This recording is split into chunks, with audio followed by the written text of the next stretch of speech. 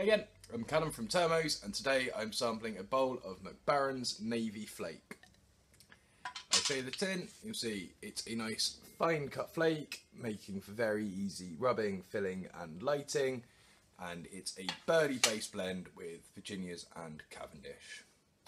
On lighting, it's initially very peppery, but that quickly settles down into something that's overall far sweeter, with hints of honey, oats, and every now and again something a little bit floral on top of it. It's very cool, easy smoking, and it's what I call something of a Goldilocks blend, in that it's really suitable for most smokers.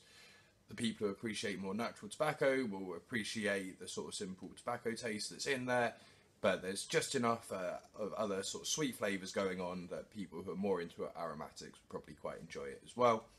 If you do want to give it a try, it's available as always at turmeaus.com, that's turmeaus.com, and if you do try it, I hope you like it. Until next time, thanks for watching, and I'll see you soon. Cheers.